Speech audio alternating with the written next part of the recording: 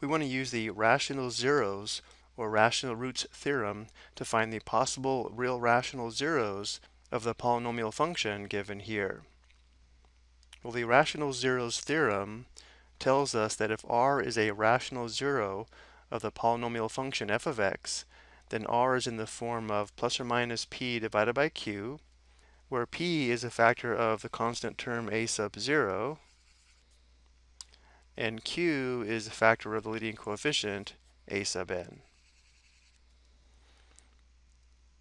So going back to our example, we'll begin by listing all the factors of the constant term 15, and then we'll list all the factors of the leading coefficient 6, and then we'll find the unique rational numbers that we can form, giving us our possible rational zeros.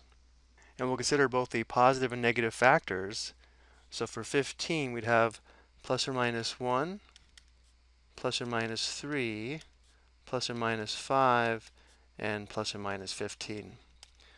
These are the integers that divide evenly into 15. And then for the factors of 6, we'd have plus or minus 1, plus or minus 2, plus or minus 3, and plus or minus 6. So all the possible rational zeros must come from the unique rational numbers of the factors of 15 divided by the factors of 6. So now let's list the unique possible rational zeros. So we have plus or minus 1 over 1, that'd just be plus or minus 1. Next we'd have plus or minus 1 over 2, or plus or minus 1/2. Next we have plus or minus 1 over 3, or plus or minus 1/3. And then plus or minus 1 over 6, or plus or minus 1/6. Now I'll move to the 3.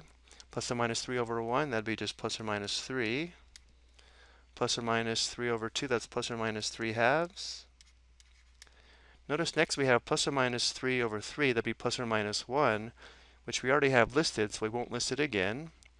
Next we'd have plus or minus 3 over 6, which would be plus or minus 1/2, which again we already have, so we'll skip that. Now we'll move to the 5, so we have plus or minus 5 over 1, or plus or minus 5. Plus or minus 5 over 2, or plus or minus 5/2.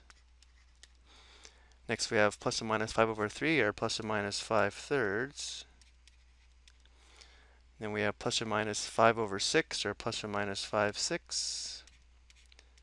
And then finally we'll move to the 15.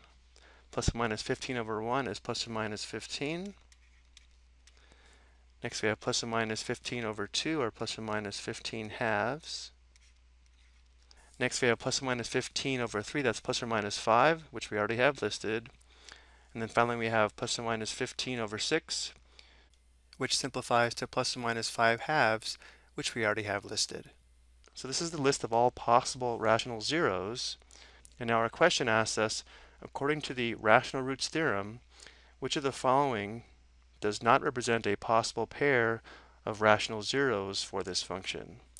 Well, plus or minus 1/2 is listed, so is plus or minus 1/3, so is plus or minus 5/3, but notice plus or minus 5/8 is not listed because it's not a possible rational zero, and therefore plus or minus 5/8 is our answer.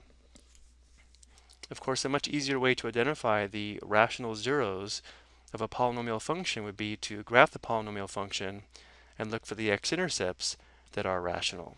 For example, if we graph our polynomial function, here it is, notice how there are 3 x-intercepts, and therefore we have 3 real zeros, one here, one here, and one here. It does appear that all 3 are real and rational. Here we have a 0 of x equals 3. Here we have a 0 of x equals 1/2. This one's harder to tell, but this x-intercept is negative 5/3. And notice all 3 of these zeros do appear in the list of possible rational zeros. I hope you found this helpful.